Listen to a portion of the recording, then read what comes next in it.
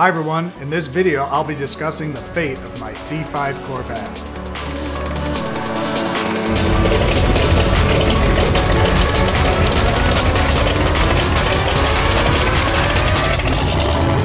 Hi everyone, and welcome to the channel about kit cars, Corvettes, and other car topics.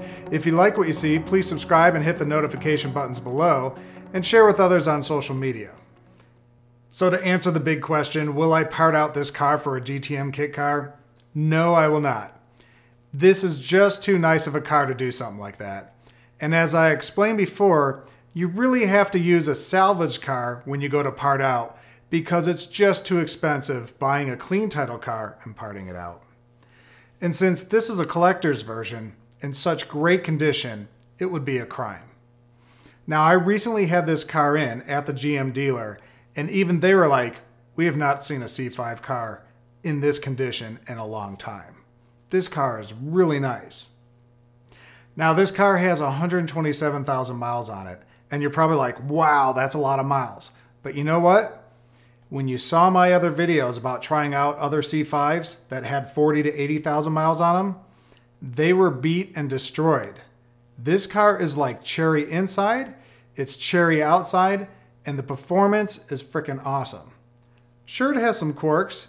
It's going to have a little bit more wind noise leaking through, but that's what Corvettes are known for. And you also have to keep in mind, when you buy a car with 60 to 80,000 miles on it, you're going to spend a lot of money replacing some parts, because it's just around that time to do so. If you buy one with 120,000 miles on it, and it's been well taken care of, all that maintenance has been done. It's good to go.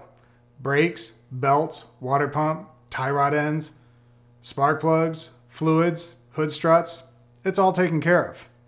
And the Haggerty valuation just jumped up in the last year by $10,000. And the public is just starting to realize that. So if you could find one of these in good condition, it's going to start appreciating. Now with this car, sure, it's not worth as much as a 30,000 mile car would be, but honestly, it's about the same drive.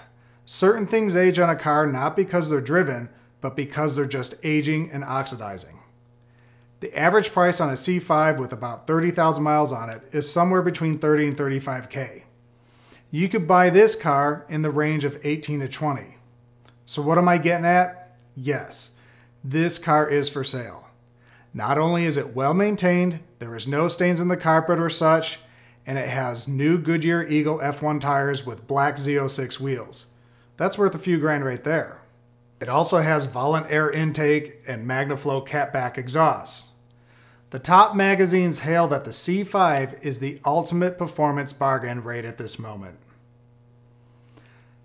Am I still interested in a GTM? Not really. Love the look, but the height is even lower than this car, and it's hard enough for me getting in and out of this car.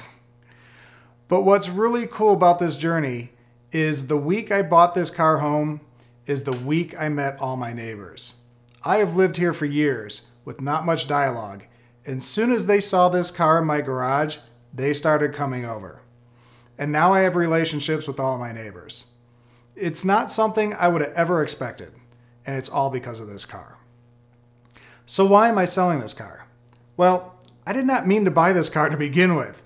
It just kind of lined up with a lot of my Factory 5 and LS research, including the same type of transmission I'm putting in the 33 Hot Rod.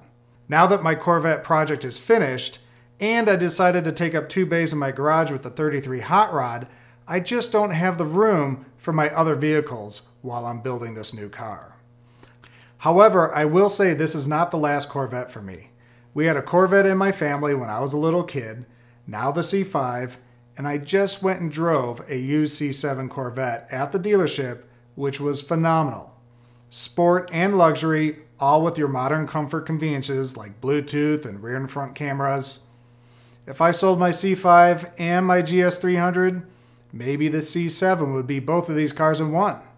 And I haven't really talked about it on this channel, but the C8 Corvette, man, I'm kind of besides myself because, oh man, we've only seen the renderings, but I hope this is going to be everything we could have ever imagined at such an affordable price.